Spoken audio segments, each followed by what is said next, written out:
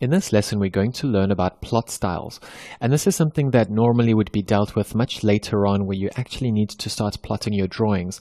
And yes, we are going to only plot things once we finish our drawing, but what I'd like to get done, at least at this point, since we've just finished the lesson about the templates and the layering system, is the CTB file or STB file, which I'll explain shortly, is something that generally is a very good idea to have in place before you start drawing.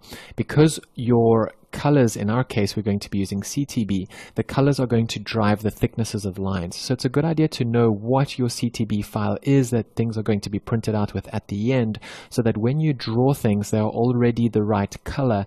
Otherwise, if you draw things blindly in any color you like, without knowing these values, you basically will not arrive at a printable version of your work. So even though we already have these values here, I've actually copied them from the CTB file that was created. And I'm going to show you in this lesson where that CTB file is and how you can add it into your program so that you can use it when you eventually print your files. Now, if you have a look at your referenced file folder, you'll see that there is a CTB file called house_plot_style. This is something that you can simply copy, and you can go and put it into the folder, which you can find if you click on File and then Plot Style Manager. So go ahead and click on that, and then you will see here that I've already copied it in. It is house_plot_style. So you just go and copy and add it into that. Once it's in this folder, then AutoCAD will recognize it as a plot style, and you will be able to go and within your layout, we'll deal with this much later, so don't worry too much about the layout now, but I'm just showing you that it is already in here. You'll be able to find your CTB file, and you'll also see that you can go and edit that file by clicking on this icon, and you can see what the thickness values are of that line weight that are linked to that color.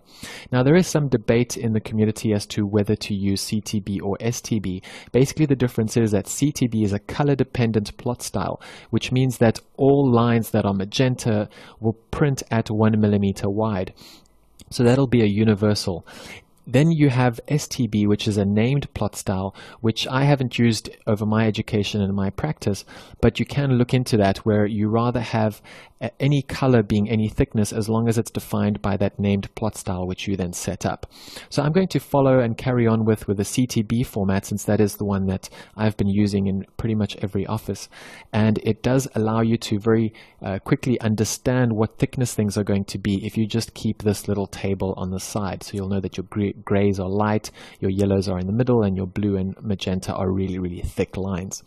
So that file can also be created from scratch. All you need to do, another way to access that file, is to go back into your plot style manager, and you can double click on that file.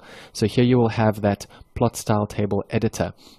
So here you can go and start changing these files, and for example, if you want your gray 8 and 9 to print in another color besides black, you can actually choose and say, well, I would like my grays to really print out gray, or I would like a red color, or let's say you would like to have a red outline in your print but everything else black and white. You can choose any color here, and you have a list of a couple of hundred. You can say that, for example, I would like to have the color 20 to print out as bright red. So then you can basically do that, save it as a new CTB file, so you can call it house plot style red outline, and then you can use that as a specialized unique CTB file, whereby you can have a black and white drawing but have these red outlines around certain things that you want to emphasize.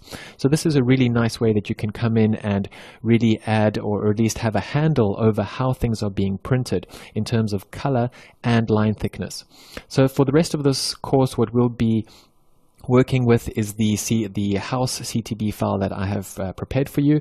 So this was just a lesson to show you where it is, how to create it, where to find it, and basically to keep referring you back to these thicknesses that we are going to be using when we start drawing all of our objects. So hope that has also enlightened some curiosity about why those thicknesses are linked to those colors. And in the next lesson, we will finally be able to start drawing our house that I'm sure we've all been waiting for. And that's when the more interesting work will actually happen, now that we've set the scene and everything has its right place in the entire working package.